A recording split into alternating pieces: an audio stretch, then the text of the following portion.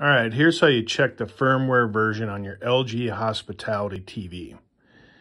I'm using a regular remote. I'm going to press the menu key. In this menu, you can't highlight and press ones here. It's not going to do anything. So you actually have to select that lock. It's highlighted on set password, so use the back arrow. Now the padlock is highlighted. And now you can hit your series of ones. It's a couple of them, 3 or 4 or 5. That'll bring you up to the host diagnostic. It'll give you your model name, and then your firmware versions down in host release, 3.03.60.01. It gives you a Proidium. I'm not sure if that's a Proidium key, but it also gives you your MAC address. And if you need to do an in-stop from here, it says press 0. Let's give it a rip.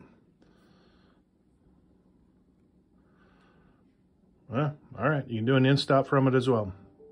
Should give you what you need.